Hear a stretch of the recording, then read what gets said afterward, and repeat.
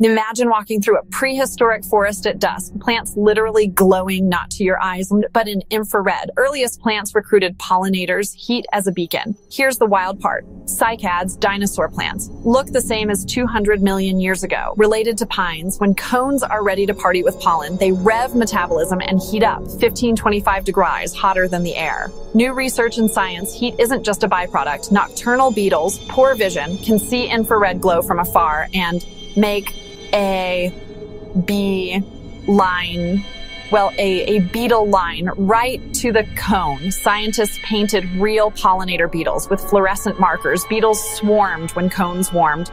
Then they 3D printed fake cones, hollowed them out, filled them with heated sand. Decoys lit up in IR. They wrapped cones in IR transparent plastic. Beetles could see the glow but couldn't feel the heat. Hundreds still showed up. Glow alone was enough.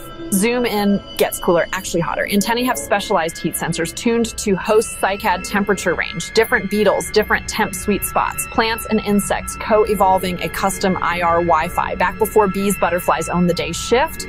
Later, daytime pollinators with great color vision took over. Flowers exploded in color. But the ancient channel never shut off. Cycads still broadcast in IR. Beetles still tune in.